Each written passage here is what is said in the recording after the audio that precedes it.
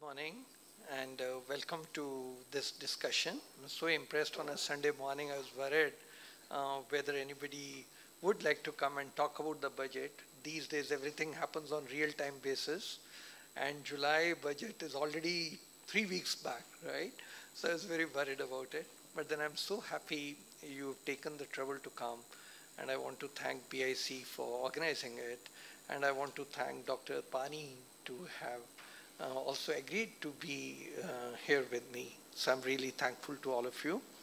There are certain things in the union budget which I think we all need to recognize, and I thought it'll be important we discuss this. And at BIC, when I was here at IIM Bangalore, for 6 years, we used to have regular annual budget discussions. We used to have, on the day of the budget, strong collective discussion with about 400 students and 6 panelists at IIM on the very day of the budget, and then BIC used to have it a week or 10 days later.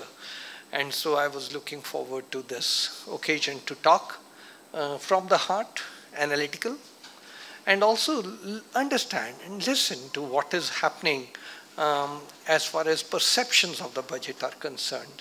So when I got this opportunity, I really looked forward to it, and I said, I'd like to really take this opportunity and talk about it. This budget, as you will all agree, is the first budget of the coalition. And that has to be remembered. We just can't forget it. If you say it's a continuity of the last 10 budgets, not really. It's a budget of the coalition. Once you recognize that fact, then things become easier to interpret. But let me put the budget as an academic professor in the context. And I'm so happy Professor Pani also brings in that academic rigor in his talk. So I thought, instead of just talking and narrating the budget, which the FM during the budget speech and in her post-budget interviews, as well as the way the media intersects it and dissects it so strongly, I wasn't really thinking of sharing the figures with you, but I thought I'll set it in the context where it is, and then of course I'll bring in the figures, and then that will be my story on the budget in about 30 minutes. And then when it comes to my impressions and discussion about where it is heading, I thought in the discussion with Professor Pani, we will take that up. So what is actually a budget? And I see some young people here. Maybe they'll benefit from it, and I understand it's going to go on the YouTube, so it's more of a pedagogic.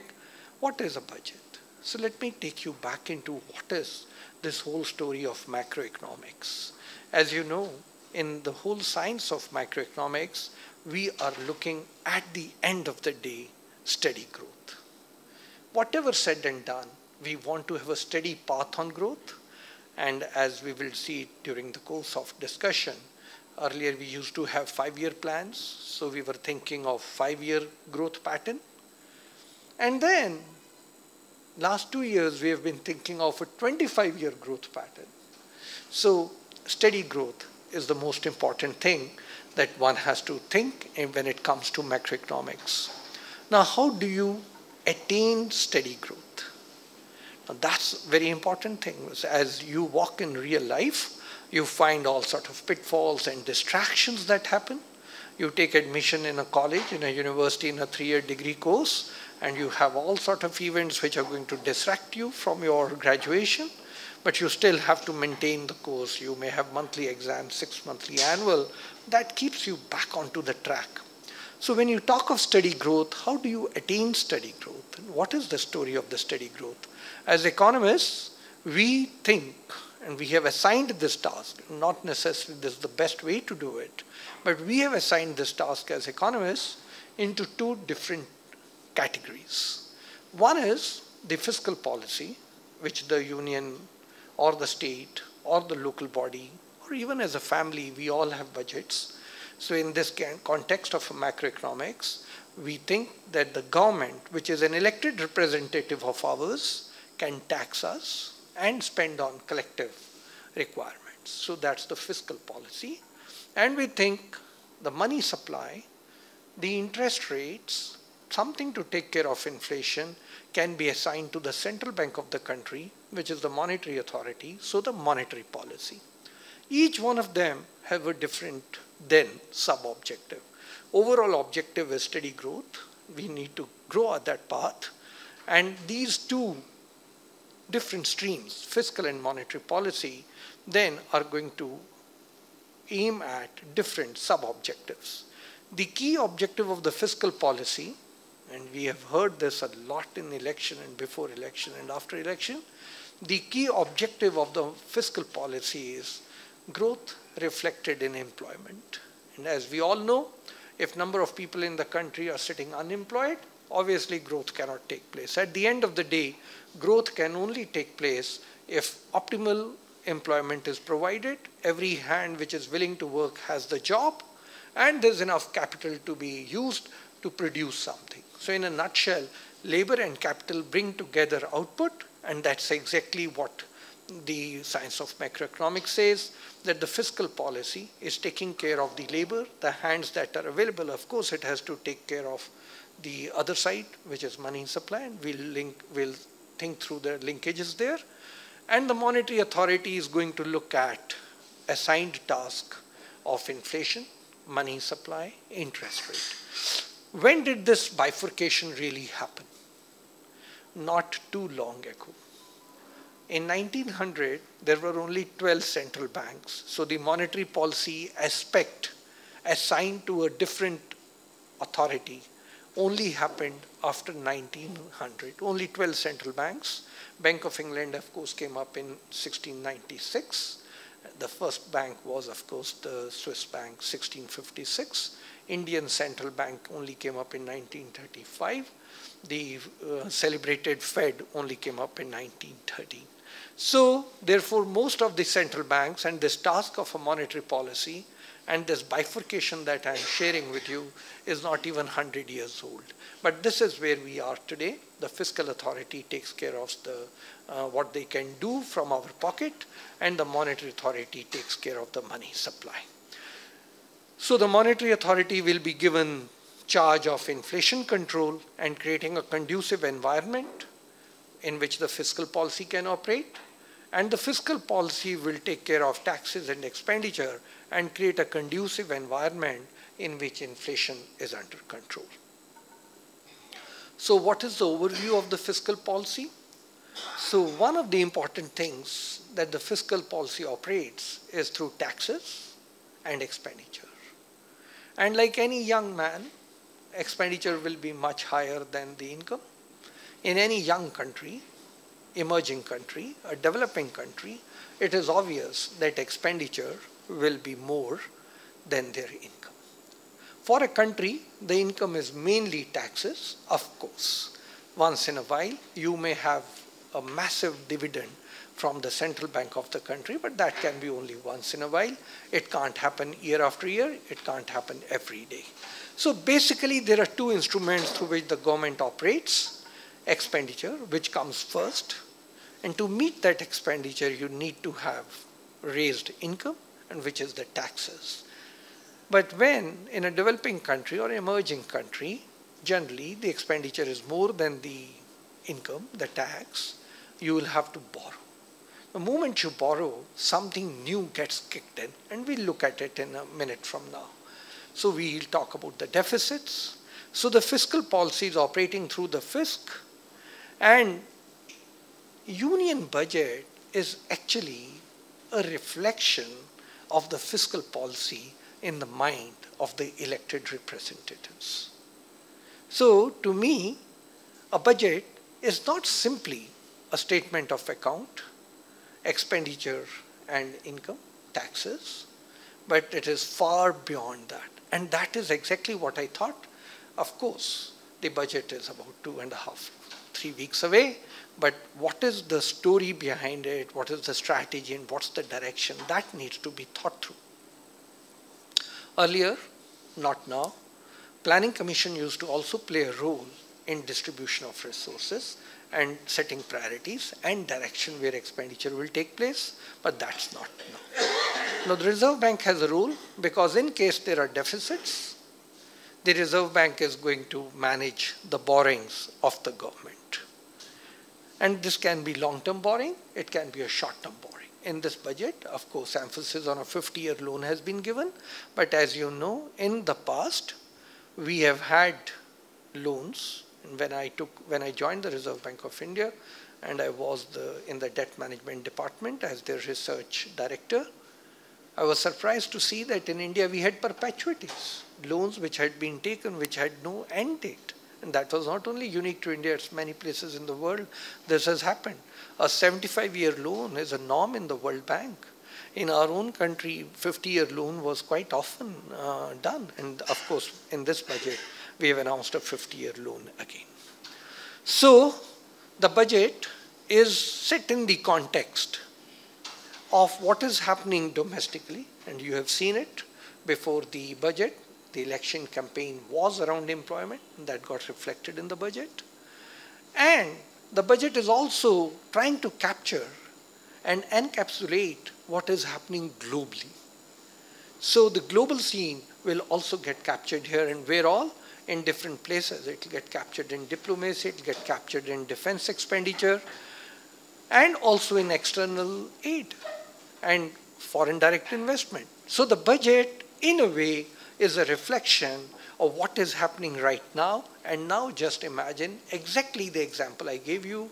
I have taken admission in a graduate study course. 5 years I'll graduate, but during this 5 years, many things are going to happen in the family, the marriage, this, that, everything is happening.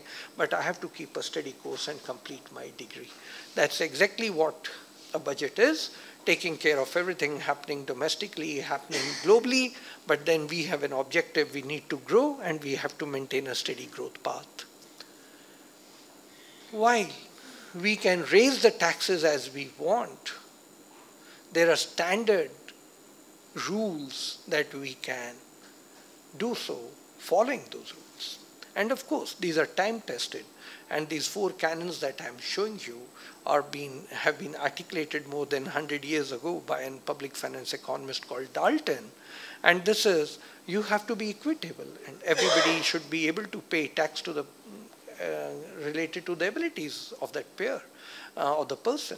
And there should be certainty. I should know beforehand, how much are you going to tax me? It can't be that I earn an income and then you suddenly say you've done, oh, absolutely fabulous, now 50% belongs to me. You can't do that. There has to be certainty as to what's going to happen, how much you're going to tax me. Therefore, the budget is generally announced a few months before the year starts. It should be easy to pay the tax, and then cost of tax collection should not be more than the tax collected. And now you can immediately place your thoughts on agriculture income tax. Can agriculture be taxed with about 20 crore households spread across this continent-sized country? If I'm going to raise an army of tax collectors and land holding so small and agriculture prone to weather gods so exhaustively, with 66% of agriculture even today dependent on weather, should taxation be done on agriculture? Will the canon of economy really apply there, and will it succeed?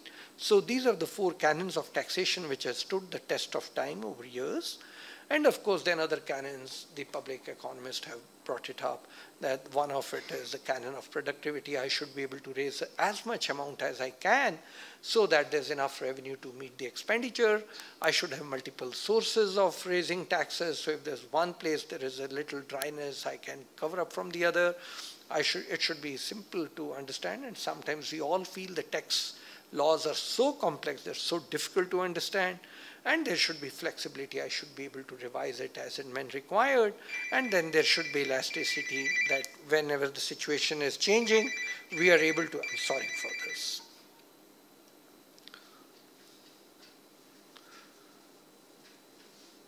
On expenditure, also, similarly, there are different rules and regulations. As far as effects of taxation and expenditure are concerned, I would like to mention that there are enough number of studies now globally done which say that taxation can impact your work, education, retirement savings, investment, and risk-taking, and I'm happy in the discussion time to go through all of them. But the most interesting part that you will see is the last bullet, marriage and divorce. And I didn't know this till I landed up for my PhD studies in Sydney, and I realized, oh, okay, you could give a tax incentive for people to stay married, because if you have a taxable income, which is combined for the husband and wife, you could give a concession on it. And therefore, there's an incentive to stay married, and I was surprised. Of course, they also give incentives for childbearing. So these rules, these fiscal rules, can be used for behavioral changes in the culture of the country. One other example which I always like to share is, and that's happening now, but while I was doing my PhD on public debt in Sydney, I realized you could change the behavior of working population. And one of the easiest ways could be, and that came into effect in our country much later, one of the easiest ways could be you could say that, okay, I want more female labor force participation in the country. And by saying it won't happen because cultural values may not permit that. But the moment you say that if women enter the workforce and whatever they earn, there'll be total tax-free income, you suddenly find that family norms and cultural mores start becoming more accommodative, and women start entering the workforce. Partial application of this law has been that one gives them higher standard deduction in our country, or will probably give them a higher threshold income, and then say taxes on women will apply from them. But this is something very, very effective that taxation does. On expenditure, similarly, the story is on subsidies. And this word has suddenly become very abused. But then subsidies have been there for all times and in all countries, even today. And in subsidies, if you take it to the extreme, you can say, okay, I'm going to have an army of youth because I'm giving them such high subsidies. They need not work, they need not struggle, they need not really work hard to find a job, because I'll take care of their food, I'll take care of their clothing, and I'll also take care of their house. On the other hand, if you have a very different system and you say nothing doing, you earn, you work hard, and then you eat what you earn, you eat from whatever you earn and can spend on type of a house or the clothing that you can afford. We have nothing to do providing you a conducive environment, a safe border, and a safe internal security. Everything you have to do on your own. So these are two sharp contrasts which happens. And one, of course, we all know in Russia what was happening a couple of decades ago, and then we know what happens in America. So these are two extremes. But even in America, you have subsidies even now. So subsidies have a very important role to play, how they're used, and these fiscal instruments are extremely, extremely sensitive, and each one of them have a very different implication. Now expenditure is higher than my income. I'll have to borrow. And if I have to borrow, I'll run a deficit. And if I have accumulated deficits over years, obviously I'm going to accumulate debt. Now, where am I going to borrow from? If I'm going to borrow from the Reserve Bank of India, or for that matter, a central bank of the country, as economist, money supply goes up, and obviously you will find it very inflationary. So therefore, should I recklessly borrow? Who all can borrow? So the role of interest rate becomes very important. We've just had a monetary policy announcement 2 days back. They've held the interest rate at a very high level. Fed has also held it at a very high level. And is that right or wrong? We can take that question in the discussion. But the point is, whom will you borrow from? And I'll come to that in a minute. But if you borrow from the central bank, it's going to be inflationary. Now, as far as the global empirical rules are concerned, not theoretical, empirically, it has been found, and that has been very well articulated in the Maastricht Treaty on which euro was made, that the prudent deficit limit, which means expenditure more than the income, prudent deficit limit is 3% of GDP, and prudent debt to GDP ratio is 60% of GDP. Now, all these prudent limits are basically, I jokingly say, only for India. But if you look at the rest of the world, especially the countries in the euro area, especially countries like Italy and Greece, or even Poland sometimes, they have hardly met these rules and they've always got away with it.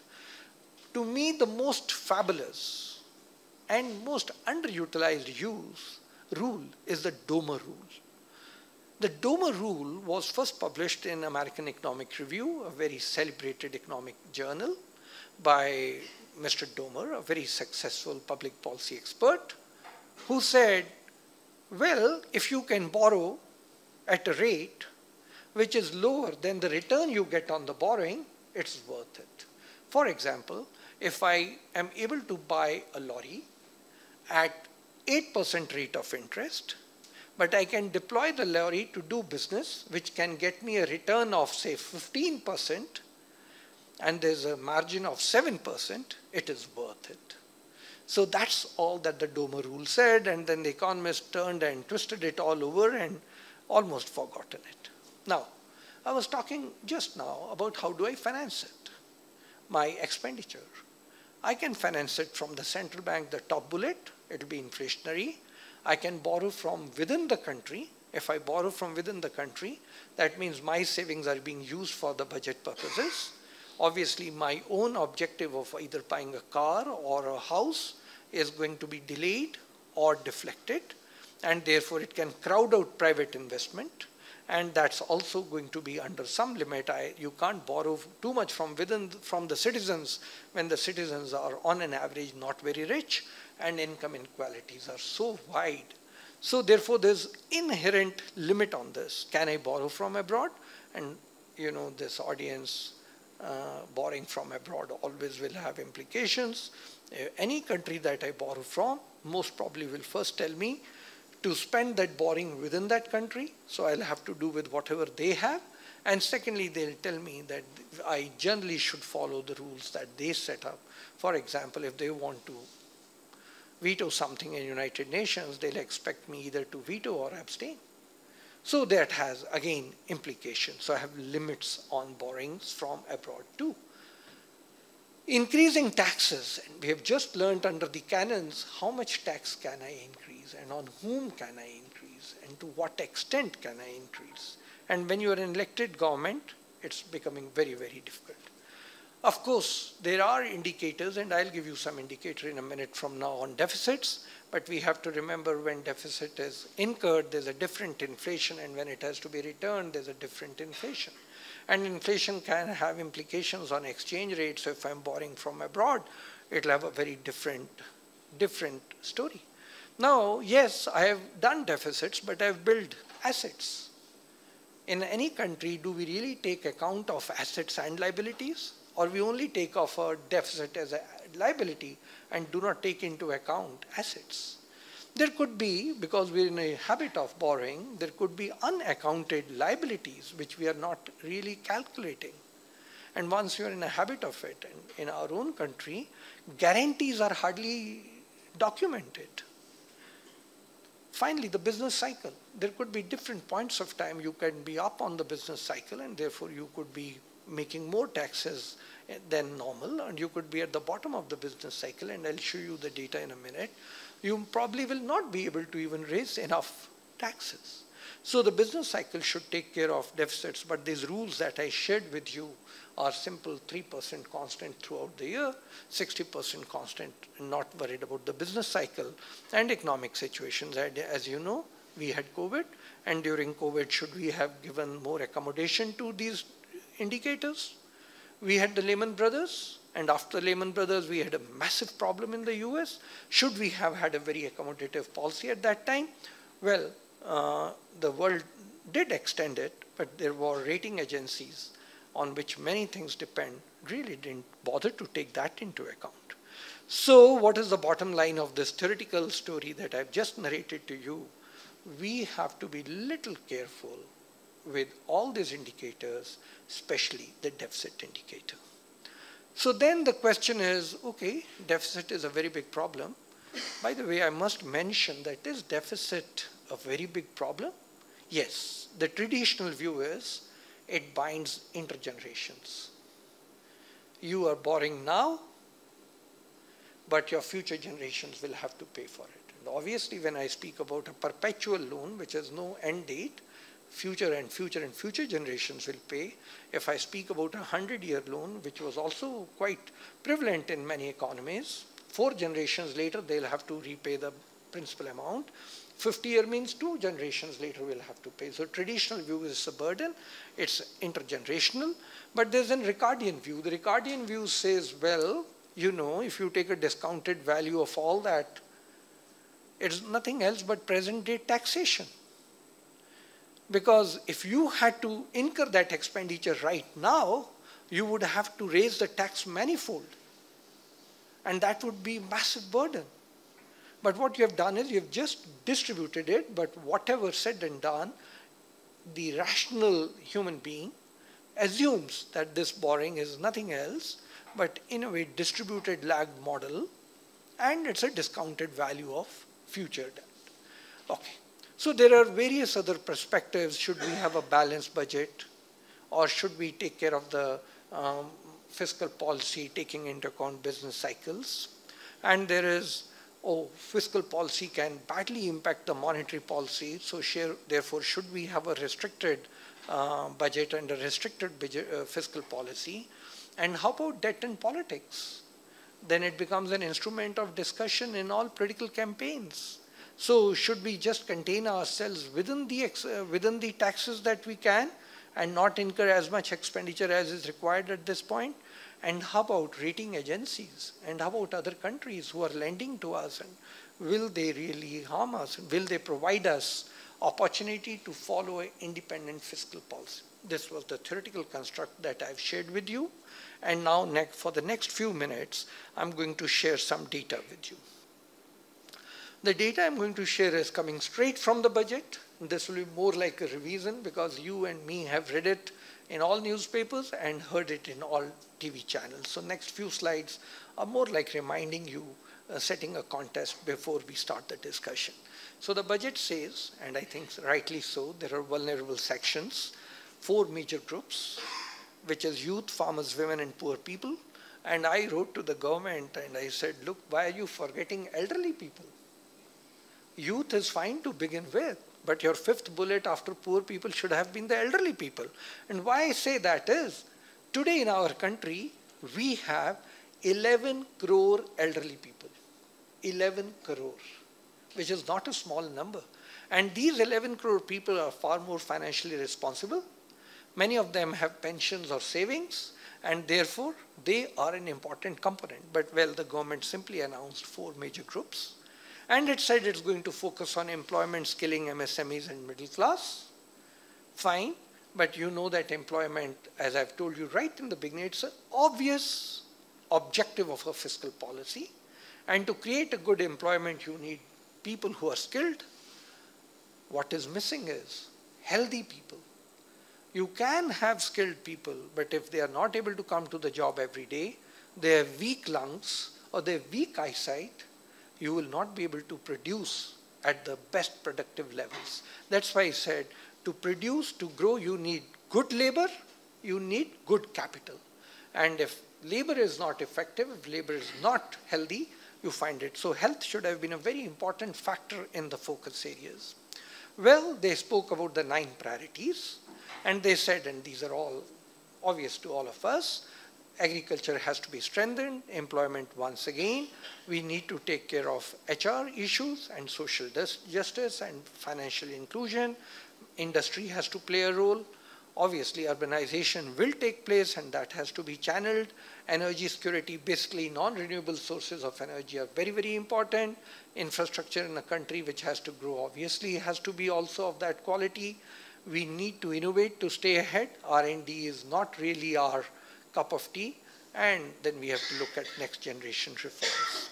So this is overall the budget profile, and I'm going to show you something. This you must have seen in the budget where it comes from, and I'm going to go in detail here. This sort of just a summary here. Now this is something which I want you to focus on. And the important thing that I want you to focus here is on, this is all percentage of GDP. Now in this percentage of GDP, you probably would have not noticed how the revenue receipts are performing.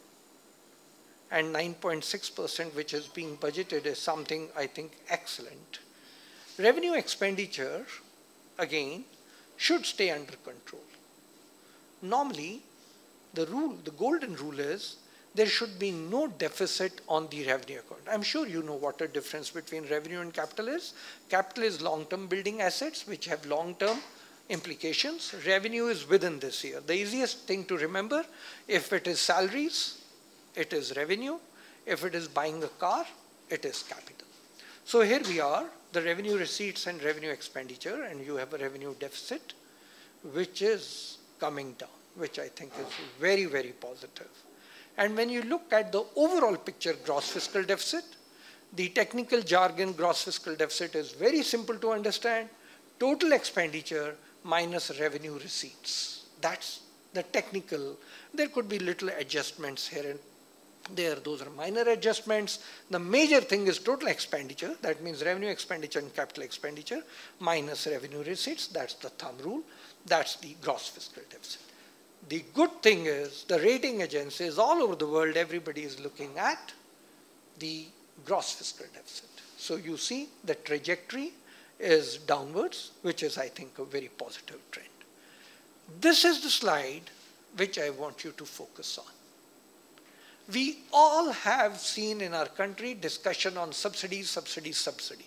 You call it freebies, you call it revdi, whatever you call. Subsidies has been a major point of contention, even diplomatically, under the Washington consensus between American policymakers, multilateral agencies, IMF and World Bank, and Indian policymakers. And I used to be sitting in the Reserve Bank, and we used to be fed up of this subsidy, subsidy, subsidy, right? But the elephant in the room is not subsidy. The elephant in the room is interest payments. So total revenue expenditure is 11% of GDP, and out of that, 3.6% is preempted by interest payments. And that's why I gave you a lengthy story on deficits and debt. Something which is totally ignored by all policymakers and all scholars and students. It's not the subsidy, it is interest payments. And I think I'm the only one who wrote a paper while I was at IIM Bangalore saying if private sector can renegotiate their interest rates, can the government do it? And if you can't renegotiate, you know, in the international arena it is renegotiated. Argentina has done it a million times with the multilateral agencies. But if you can't do it, you can at least change the portfolio. And once we attempted, when I was the debt director in the debt management of the Reserve Bank, we said, okay, those products, those outstanding loans which are not being traded in the market or they are not very liquid, can we just take them out of the balance sheet and come out with these younger loans, shorter duration, at a low rate, and change our portfolio? But all I'm trying to say is the country, the scholars, the academicians have yet not applied their mind to the elephant in the room. And that's not a subsidy.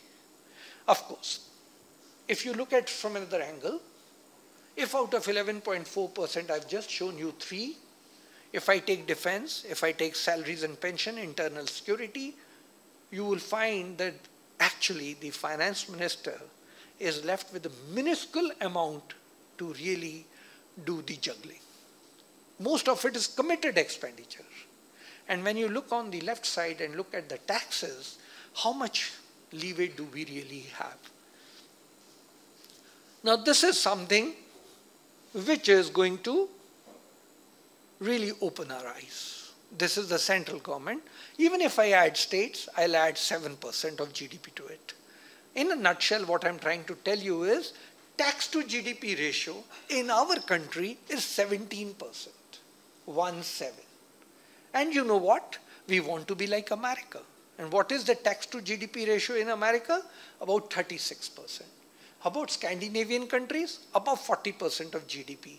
That is why they can give you highways which look like runways.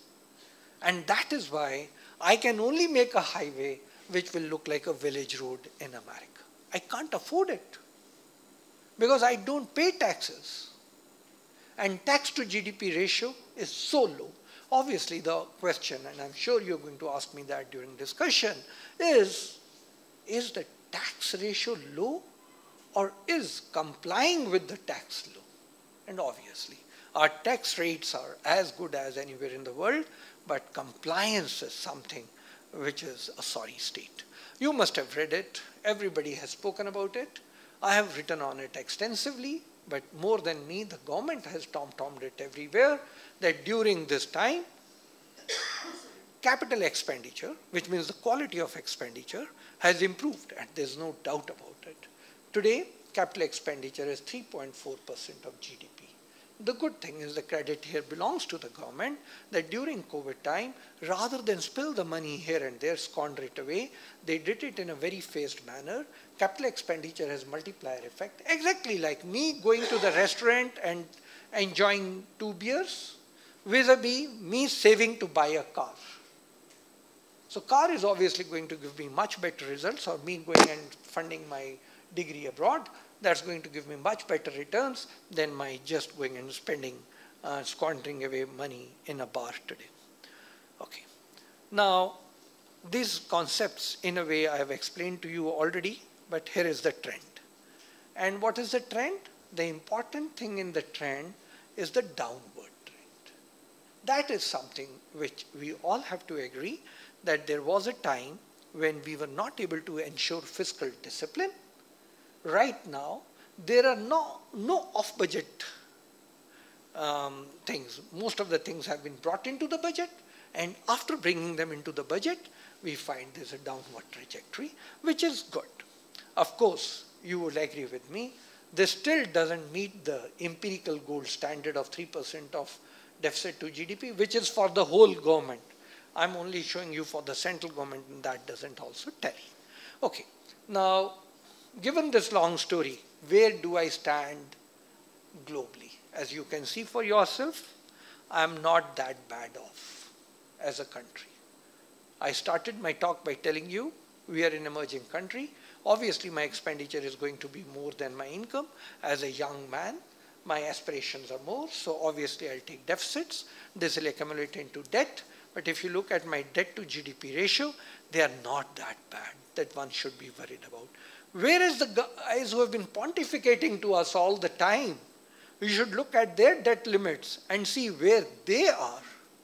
And therefore, I always say, look, this COVID, actually from the Lehman Brothers, the world has become flat. There are lessons from India for them to learn. And of course, there are lessons for us to learn from them. So there's a flat world. How about financing gap, which is the gross fiscal deficit? And this is center and state put together, and this is coming from the IMF. Again, you see, yes, we are little on the outlier, but then our inflation is not that bad if you see the figures, and I'll spend a second on that too in a minute from now. Okay, are these budget data rosy to win an election? Not really.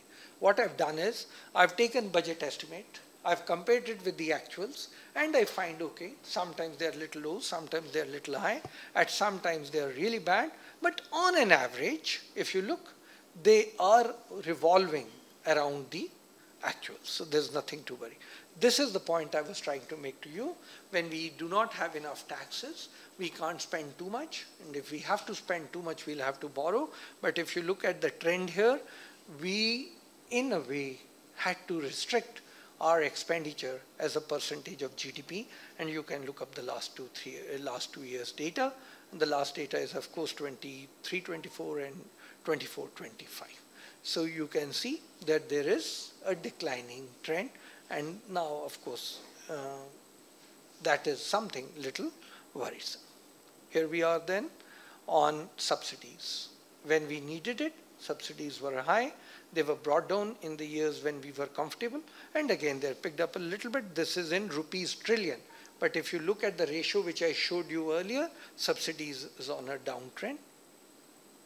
Okay, now these are some, I just put it pedagogically in case there are any questions, but is it going to be increased growth in employment?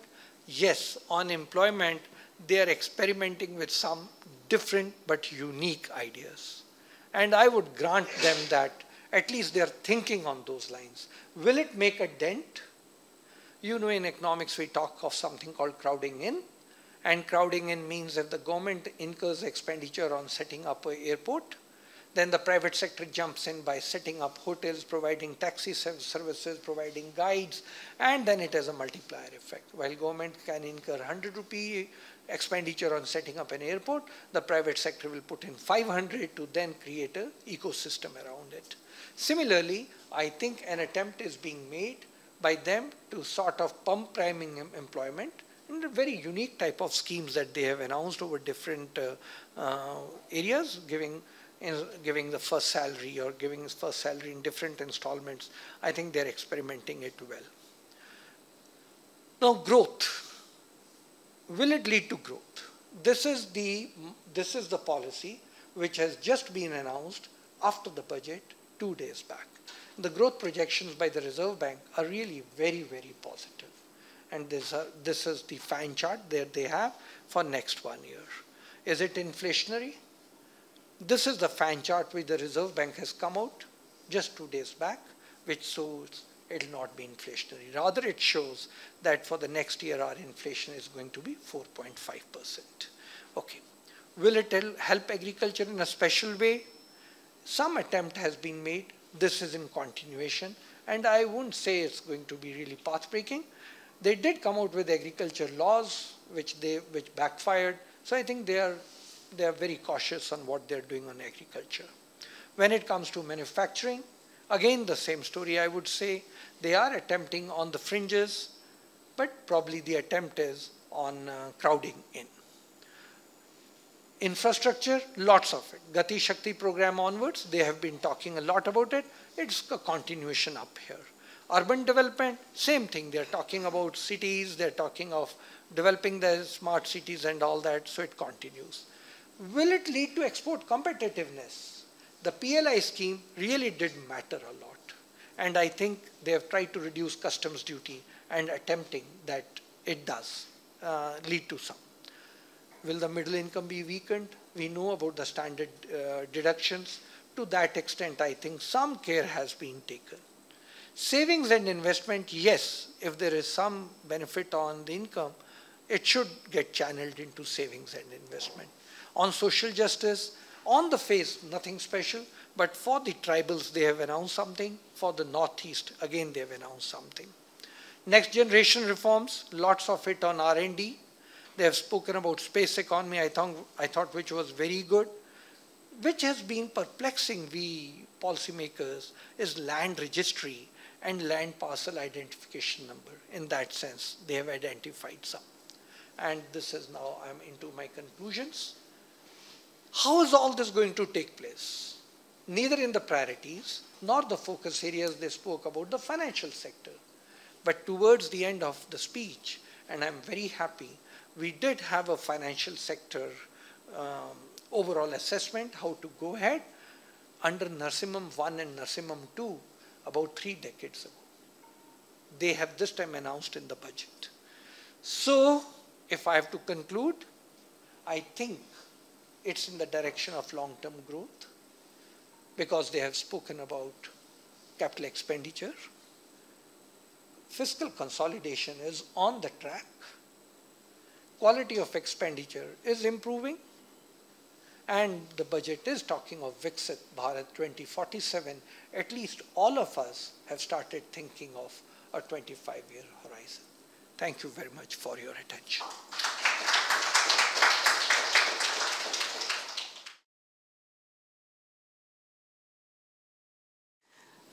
Thank you, Professor Charan Singh, for that extensive coverage.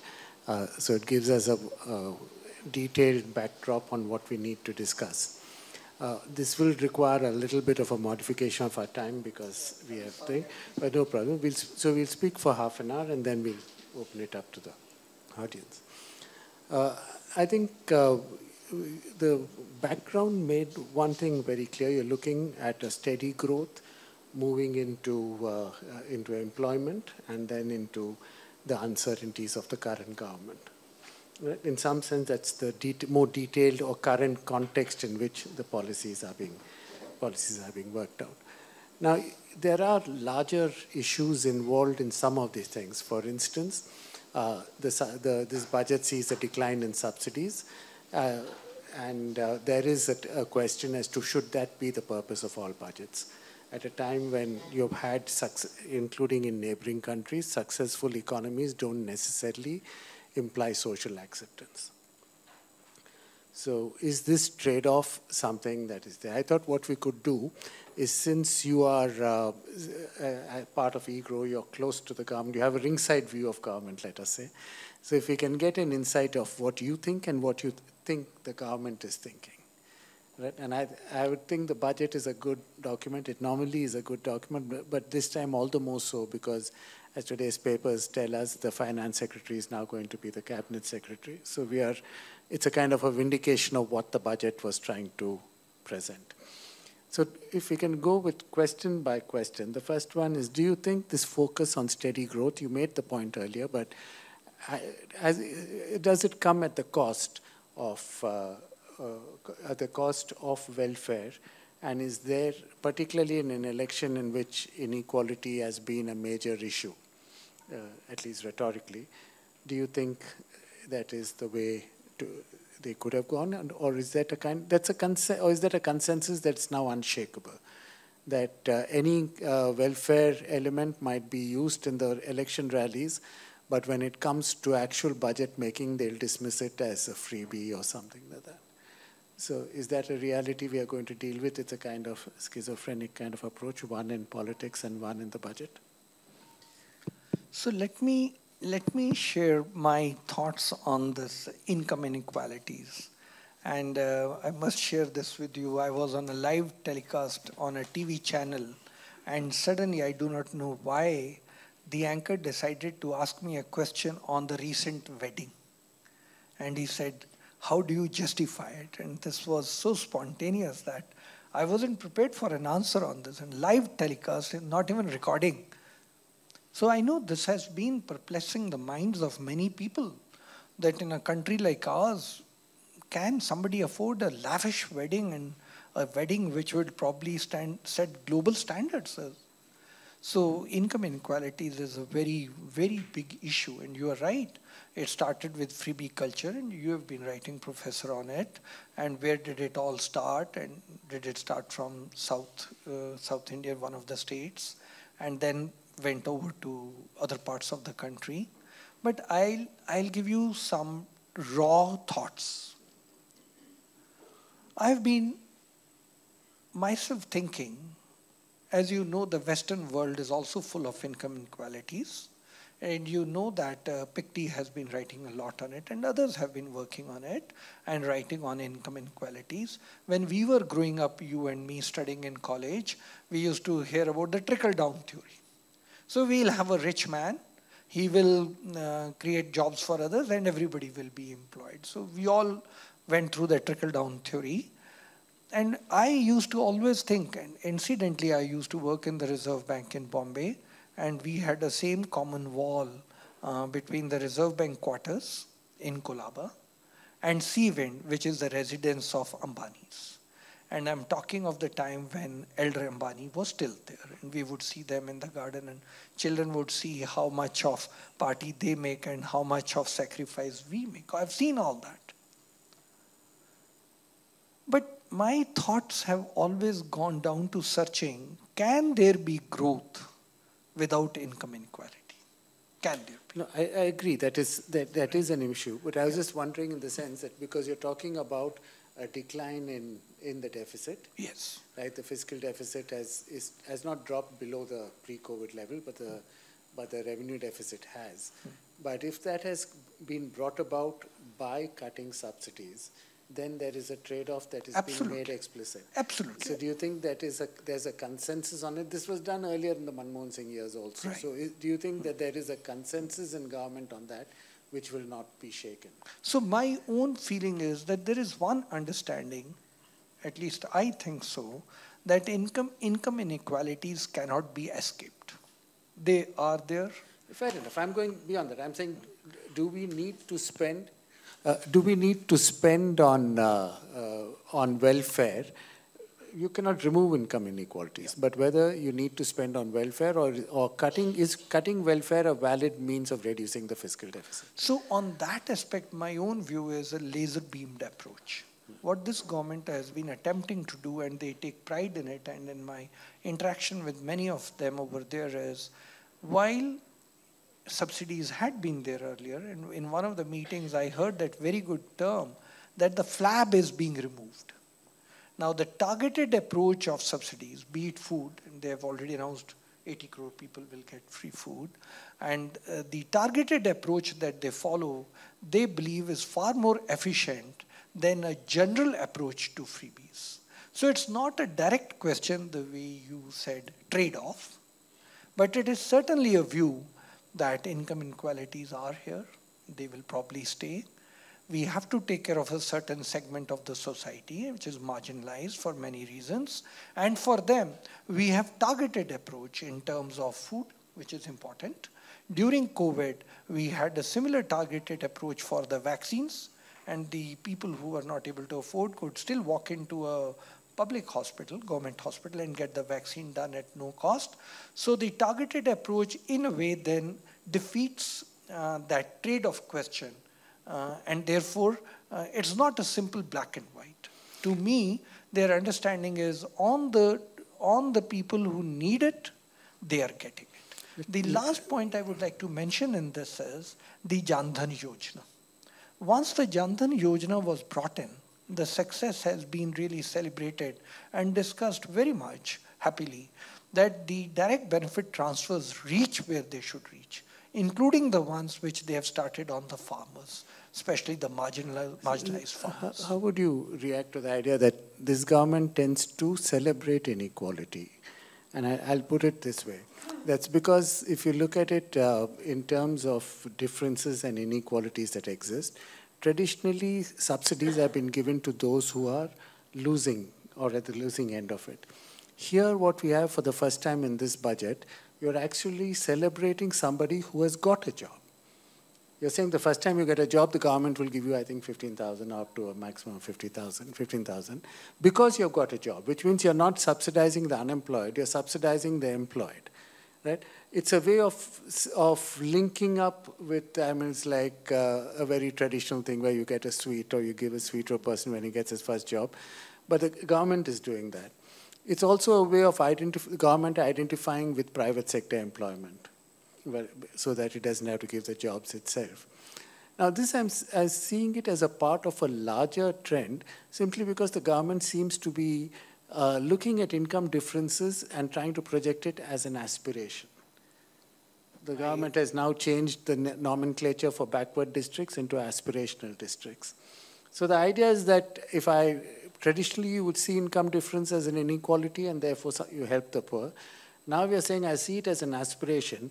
I celebrate those who are benefiting from that difference, including the people who get their first job as a first step towards doing that. Now, this is a fundamental change in the way we look at income differences. Is that something that it has come only from this government, but you think it will survive it? Or will that become the new norm?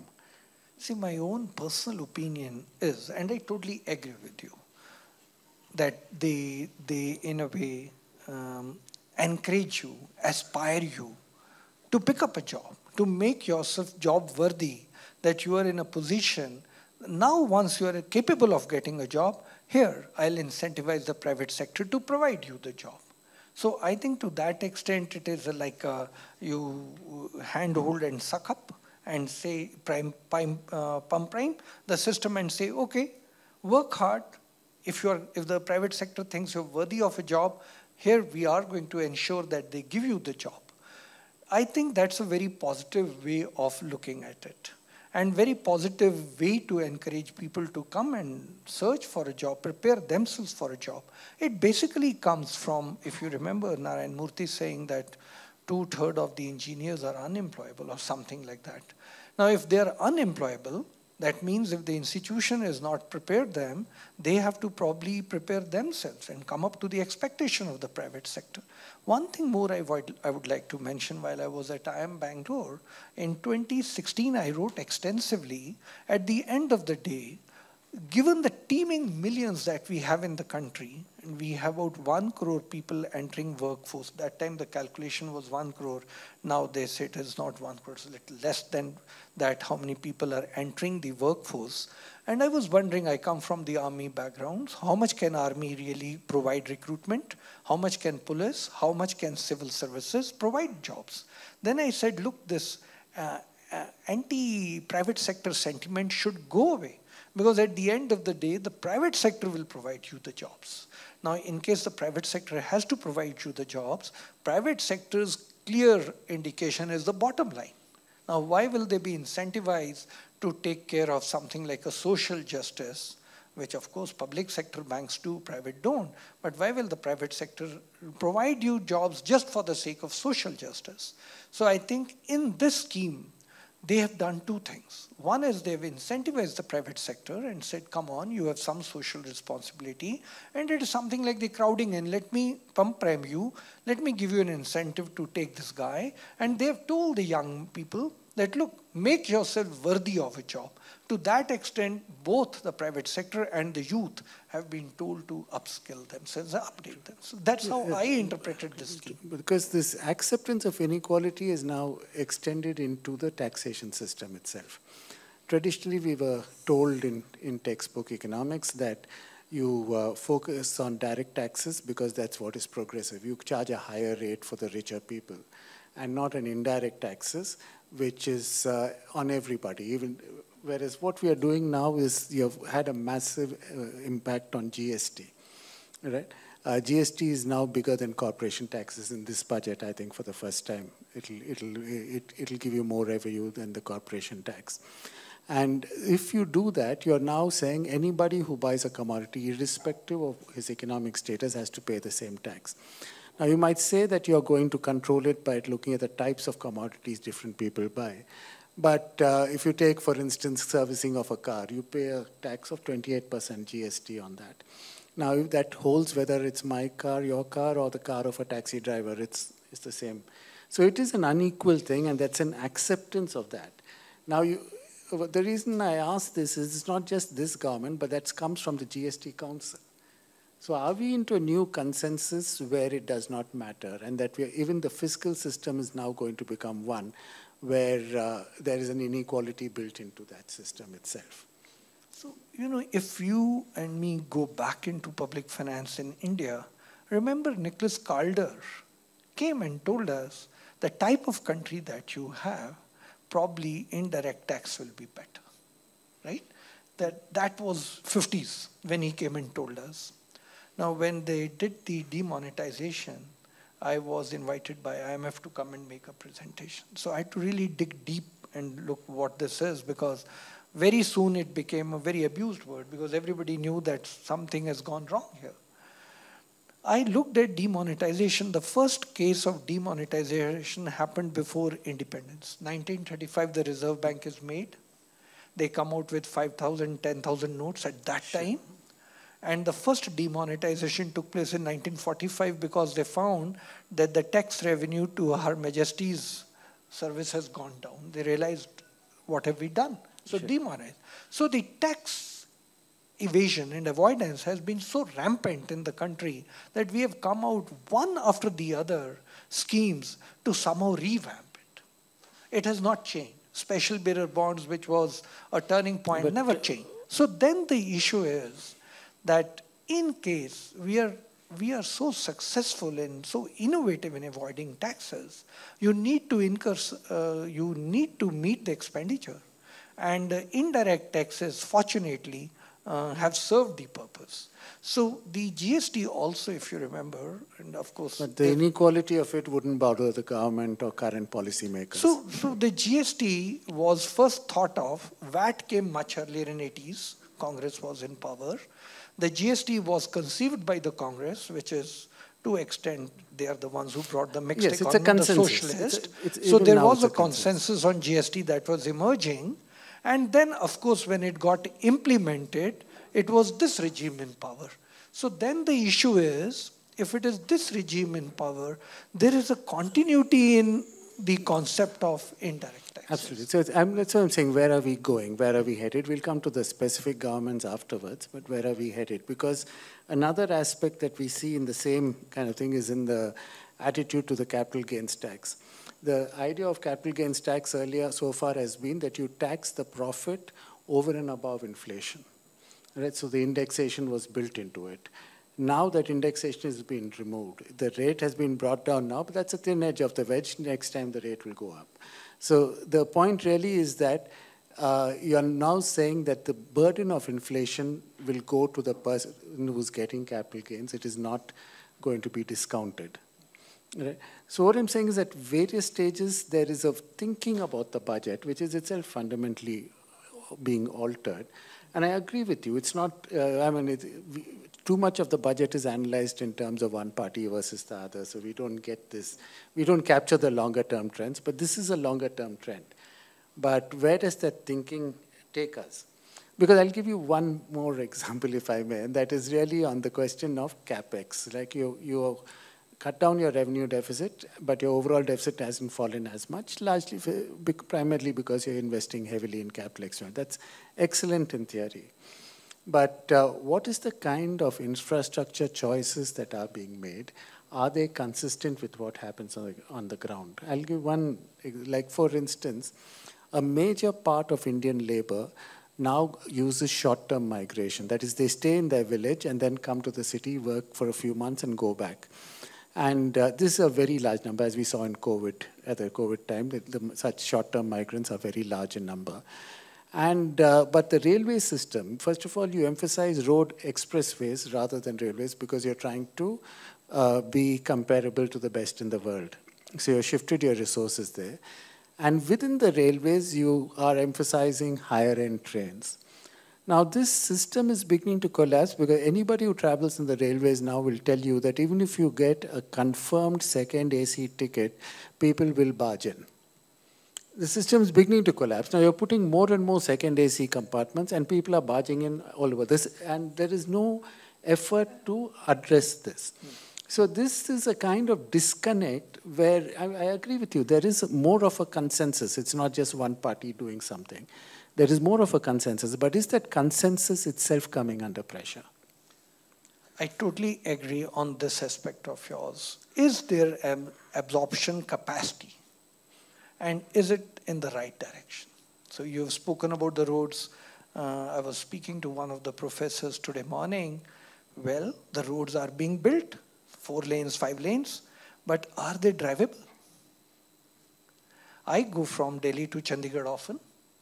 And one of those days, and I'm giving you my personal experience, I was thinking if 5 hours drive, I'll use the time for making my PowerPoint. But I couldn't, because the road is there. But is it drivable? So yes, sometimes I think the infrastructure is being emphasized, but the quality of infrastructure, firstly, what type of infrastructure? What is the priority on the infrastructure? And what is the quality of infrastructure which is being built? I think that needs to be evaluated. And on that, I'm not very sure whether we are in the right direction. Where are we in the right direction? I think the new airports which are coming up, that I think is a good idea. And be it the refurbishing of the places where existing airports were doing well, like Bangalore, or we are setting up new airports. I think that's something very good that's happening. Some tunnels are being made, which I think is good, but now I'll tell you the caveat there. I'm very worried about what is happening in Uttarakhand. While the Char Dham is being developed, but unfortunately, the climatic changes and the natural disasters that are happening in the last few years are so many that it compels one to think, should that pace of infrastructure in Uttarakhand be done? So that's why I totally concede with that point of yours, that are the priorities really thought through? And is the infrastructure, it's needed, we all know it is needed, but the way it is being built or the way it is being pushed Is there absorption capacity? And is it meeting the standards with which we thought it's being built?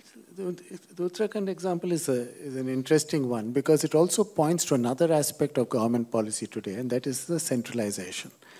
I think people in Uttarakhand recognize what is happening, but they really have no sense in it. And even in this budget, you look at it, for instance, the Finance Commission, they say their grants have been less, but have been actually cut compared to last year. And the centrally sponsored schemes are actually 45,000 crores more than what it was last year. The effort is to control even local schemes from the center. So you will end up in problems like Wayanad or Uttarakhand because they are really not things that will be recognized very easily or cannot be standardized. If I use a standardized process across the country. So that emphasis on excessive control, maybe there's a lack of trust about the states, or maybe it is anything else. It is reflected in the policy on states as well. Because in the states, in a coalition government, which you started your presentation with, you are expected to make concessions, and I think the Chief Ministers, Nitish Kumar or Chandrababu Naidu, wanted packages. They have not got packages, but they've got more centrally sponsored schemes in their states. Now, what does that do for actual understanding of what's happening in the thing? Does it help sensitivity? And I think you pointed to Uttarakhand, and I would add Wayanad to that. But both of them are extreme cases of things. But there are, even at a lower level, you will not. I remember when MGNREGA came in, Karnataka had to fight to get sericulture as an accepted thing because it didn't exist elsewhere in the country. So any centralized schemes are not sensitive to local requirements. But since you've been on the sideline of the government or sort of ringside view of the government, is this a deeply held view that will not change? So now let me say one disadvantage of being in a policy circle for too long a period is you've seen many sides and you've seen many governments and you've seen different governments doing different things. You see, when the Planning Commission was there, everybody and all of us thought everything is so super centralized. Planning Commission decides where what will be done, where the dam will come up, where the city will develop, right? And then we all people who were a little critical of the government then, and I used to be one of them, saying there's too much of central planning. Why should the states not have the freedom to decide do I need a Hirakud dam? If I need, I'll put money. Who are you to come and put money here? And who are you to decide that my city should develop or not? Whatever. Now, I was very happy when the Planning Commission was done away. I said, okay, this will make it decentralized planning. But then Niti Aayog, as you know, doesn't really dispense expenditure control and all that. But when it comes to thought processes and thought dissemination, again, the states have, to my surprise, I would have thought that the states would come out with their own Niti Aayogs, which will be so competitive, which will say, this is the priority of my state. Actually, and I articulated this, and I wrote in one of the newspapers saying, when you talk of a $5 trillion economy, this is 5 years back, how are you going to attain it? Centralized? Or will it be state by state? Every state will say, look, okay, we have an aggregate picture of 5 trillion, but I want to go from this to this, and here is my plan. And I'll snatch that plan. And if you can't give me resources as a central government, I will raise resources from wherever I can, but I will achieve that target. That didn't happen. That didn't happen. So, centralized versus decentralized. Again, it's a problem of absorption capacity. Why have the states? And in this, it doesn't matter who's in the power in the state. Is it the BJP government or the Congress government? None of these state governments have come out with their own plan. That, okay, if you have a 2047 plan, Viksit Bharat, here is my plan for Viksit state. None of them, irrespective of which is the chief minister, which party is in the government. To that extent, I'm really worried which model works best in our country, decentralized or centralized. Is it that we lack experts? That even for certain activities, economic activities, we have people who are not experts in that area, but they are heading it. Is it that we lack experts in our country? Many times I have seen both the governments, they had to hire experts from outside the country to run important institutions in this country. Both the governments. So therefore I say, when you have been into policy making for a long duration and you've watched them in the Reserve Bank, I joined them in 1984. I've watched all that was happening and critically evaluating it, because I used to be in and out doing my PhD back, doing my postdoctorate back, watching it. Now also I'm watching it, and I feel that within our country, and whom to tell, how to tell that everybody will have to rise to the occasion. I must, Professor, share one thought with you, and I'll take 1 minute of yours. I was at IIM Bangalore in 2016 when a Japanese delegation came to CII Delhi. They invited me to be part of the Indian delegation. So I told them, look, I'm sitting in Bangalore for Indian delegation. You can have many people from Delhi. Why do you want a man to come from IIM Bangalore? Nevertheless, they took me there. I went there, and the Japanese delegation is talking about their development plan. Their delegation had one professor who was about 83 years old. And I was at that point of time about 55. After major deliberations happened, the professor quickly asked me, he said, Professor Singh, are you ready for an advanced economy status? I said, yes, I'm ready. Means I thought, how have you to be ready? You're ready all the time, you know. Then he looked at me and said, sorry, Professor Singh, you are not ready. Then he asked me, if the economy has to become a $5 trillion economy, are you ready for a $5 trillion economy? Now it's scaling down from advanced country to a $5 trillion. I said, of course, that's not a question. We are all ready. He said, no, Professor, you are not ready. To be ready to become a $5 trillion economy, your strategy, your thinking, your conduct, your body language, everything will change. And he said, the $5 trillion economy will first happen in the minds of professors of your country. From there, it will travel to the public and to the students. And then you will become a $5 trillion economy. That is when I wrote that if you want to become an advanced economy, we all, state by state, individual by individual, industry by industry, will have to make a plan. Now let me ask you one question. We have all read about Viksit Bharat. We have been hearing about it for so many years. Has any study been done under Viksit Bharat? What will be the need of fertilizers? What will be the need of steel, iron and steel? What will be the need of electronic industry? Anybody? Under Viksit Bharat, what will be the position of Karnataka and Haryana and Bihar? Any study done? No. So therefore, I think the professors have to come in and think that, okay, if we all nurse a dream, we have to translate it into paper. And no one else better than professors can articulate the roadmap. No one else better than professors. But across the country, I get invited to deliver keynote addresses at Indian Economic Association. There are 3 of them. I have always asked them, do you have a plan for Viksit Bharat? None. Politicians are not going to make Viksit Bharat. Industrialists are chasing their bottom line. They are not interested in Viksit Bharat. If they can import viscose fiber from Bangladesh at no price, do you think they are going to say, we are Bharati, we will produce it here? No way. Industrialists, transport, car manufacturers, nobody. But we professors have a role. And I think we professors have to rise to the occasion. Start writing. From each state, if there's a plan for Viksit Bharat 2047, then only we'll be able to achieve it. Okay. On that note, I think we'll go to the audience. Any questions? I think there will be a mic, if I'm not mistaken. Yeah.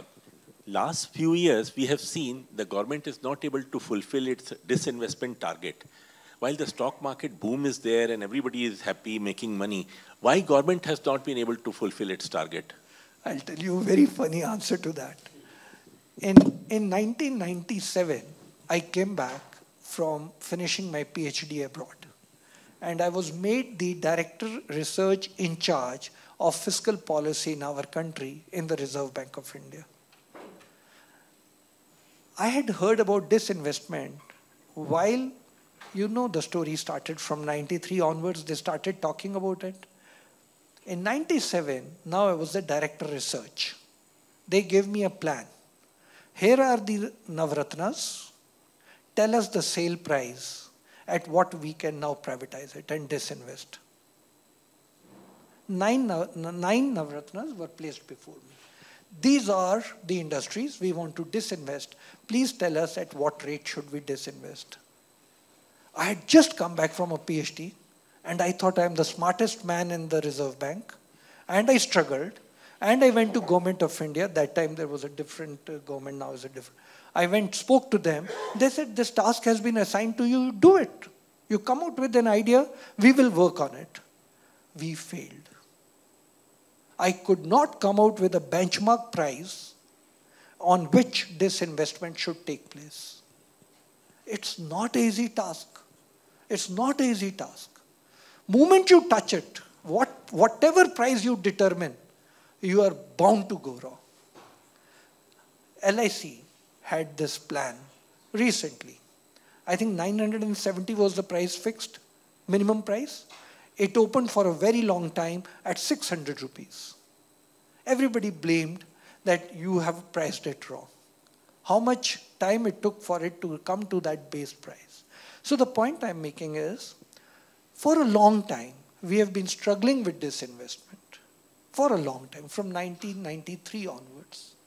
I'm not, in this case, not a ringside. I was into it and I knew the challenges. We have not been able to. Some attempts have been made, you know, Air India. Some attempt has been made. There are pros and cons up there also, but it is too difficult a task. So on this, I don't blame anyone, neither the Congress government. They failed miserably. All their budgets had lofty figures and actuals were very different. There's 10 years, same thing I'm seeing here. These are difficult things. I'll tell you another difficult thing. Again, in which I was involved, and I know the inside story. Corporate debt, the bond market, corporate bond market. Patel committee, who was a don in the stock market, he made recommendations. We have not been able to achieve it even now. So there are very perplexing issues on which there are very difficult things to handle. Yes. Yeah. Use the mic, sir. I don't think I'll need one. My question is very simple. We are recording. That's why. My question is very simple. I have seen the industry, private sector, you rightly said, Professor, that it is the private sector which has to provide employment. Government cannot provide employment to teeming millions, as you have termed it. I had seen the change coming in 1991, and I'm wondering, with that background, before that was Maruti, for example, with these backgrounds, why Make in India didn't catch? Why production-linked incentive was not caught on? Because all these were supposed to be giving a boost for private investment in the industry. What has gone wrong and what has to be done? I now personally feel that this employment linked scheme may also not click. There is something basically wrong. I'm not surprised. I'm not surprised. Many things didn't click. The lofty, but this is the most important one. But Sorry to interrupt you. Let me share some thoughts with you. Firstly, and I'm not going to dwell on depth on this because I have written papers, you can Google and see the details. But I'm going to dwell on the second point, which now, the first point I'm going to say is the lofty ideals of demonetization. Somebody who had worked in public finance for 40 years, my MPhil, my PhD, my postdoctorate on fiscal. But tax avoidance and tax evasion is rampant. And committee after committee, if you remember our age, Vanchu committee, Yes. what statistics they gave, Yes. and National Institute of Public Finance Policy estimates 50 to 60% of the country unaccounted, and then the special bearer bonds of 78. What happened? So the lofty ideals for demonetization, did we meet them? No, we bait it, right? Now, the issue that I want to come to, and I want to dwell on it, and I wrote on it, with what happened in China, in COVID. Was that a golden opportunity for India to grab? Do you know in 78, there was no foreign company operating in China, 1978. In 2019, just before COVID, 9,60,000, I've written on it in Google and seen the newspaper, there are articles on it, numerous. 9,60,000 companies, foreign companies operating in China. And all of them are fed up of China. What could we have done? We could have easily, and I'll give you how we could have done it, at least attracted them on Indian soil. Vietnam did it. Estonia did it. Bangladesh did it. And we didn't. So I went and studied what is that attracts people to China. And I've written on it. You can look at the detail, but let me give you a nutshell. They make your life so easy to come and operate and produce in China. The tax incentives, the export incentives are so high that if it costs you 1 rupee to produce, they compensate you to the extent of 1 rupee 67 paisa. Right? Why are foreign companies flocking? Despite all the bad name that China has, despite the Western world against China, why are they not pulling out? Because nobody else is giving them an equivalent terms of conditions. Now with our embassies, if we deploy them to promote exports, which they did a good job, despite the global slowdown, we achieved record level exports last year. Happening because of a good work of embassies. Similarly, if we are able to provide same terms and conditions and a little more, why can't we really help Northeast? Virgin lands lying there. So I think you are right. There are golden opportunities coming our way, and we are letting them go. 91 is a very good example. Multinationals came, queued up here. Yeah. Why can't we replicate that? Coca-Cola, the way it went out and the way it came back. Yes, we have opportunities. I think that is why I'm saying Viksit Bharat 47 will not happen until we all have a roadmap in our mind. And who will lead it? I think the academic world will lead it.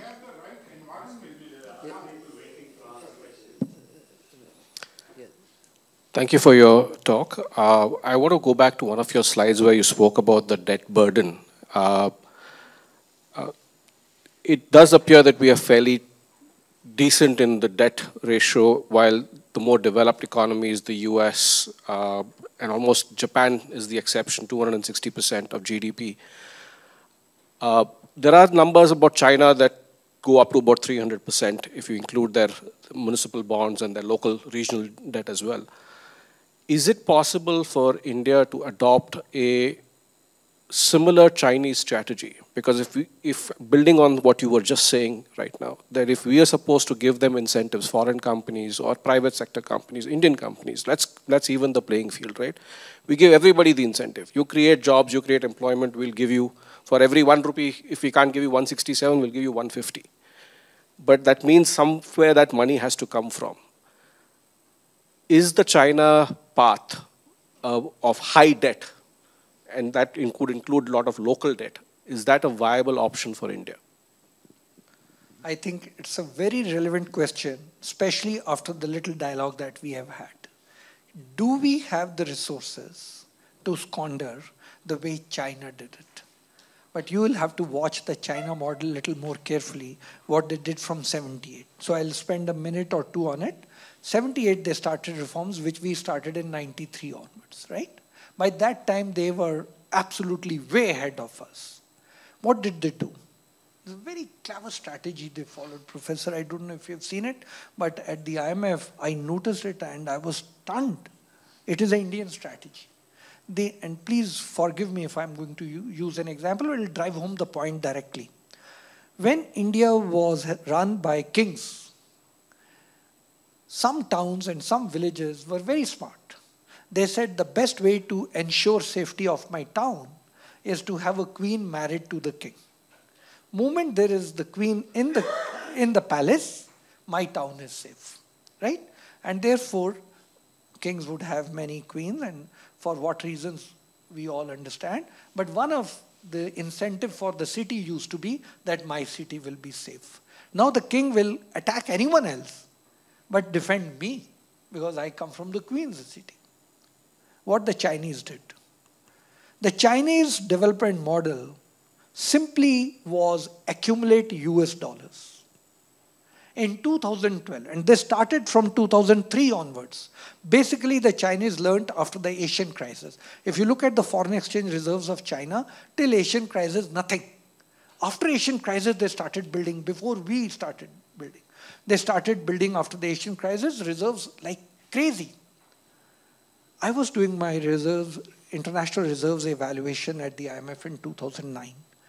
Total foreign exchange reserves worldwide, 10 trillion. China, singular country, holding 4 trillion. Now you try to trouble China, China will say, here I'm going to download all your trillions and your exchange rate will go under the drain. That is how, quote unquote, China blackmails others. Right? We Indians will never be able to do it. Neither can we, and there were theories. How did they build $4 trillion? One is exports the way I told you. 1 rupee spending on production, 167 your compensation. The second is exchange rate. And if you look at the way they manipulated their exchange rate, and numerous studies, Google and see, but everywhere on a multilateral board they are sitting, they will say, if you talk about our exchange rate, we will not let anyone enter our country. And multilateral agencies had to withdraw and say, okay, we will not talk of exchange rate. They built their reserves. Once they built their reserves, they were able to get away with all this. We have time for one last short question. Sure. You talked about senior citizens. Is it fair? You put your money in a bank, she taxes you. You withdraw the same money of your hard earnings for 50 years, she taxes you. And then she tells you GST is, growing. Can you escape GST? You can't. So is she fair?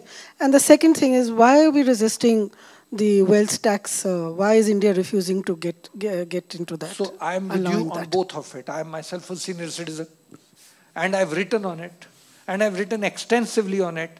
I'm saying that the senior citizens are your best asset.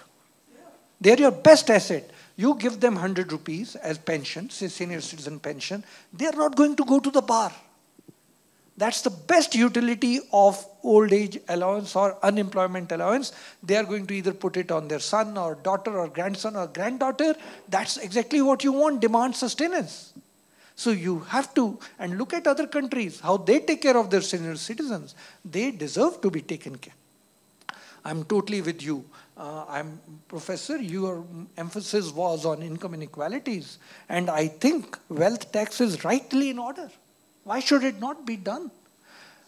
And I think we all as economists or policymakers should build up a case for both. Senior citizens, which of course serves my case, I don't have wealth, so I don't care, wealth tax or not.